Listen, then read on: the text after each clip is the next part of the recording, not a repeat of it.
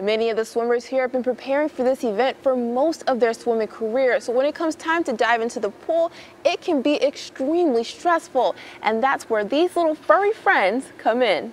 Volunteers say USA Swimming contacted the Domestipups organization after someone read an article about the benefits of therapy dogs. This is the first year the comfort dogs have been able to assist the swimmers.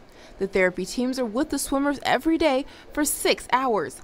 They have 4 to 5 dogs in the swimmers' lounge at all times. Volunteers say the response from swimmers has been amazing.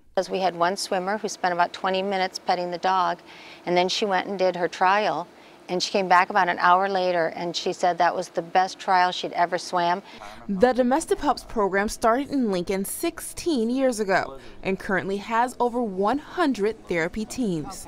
There will be 30 therapy dogs here throughout the week for the swimmers to pet and hang out with. I talked to some volunteers who say they hope this is a partnership they can keep up for years to come. Reporting at CenturyLink Center, Lauren Scott, KETV, News Watch 7.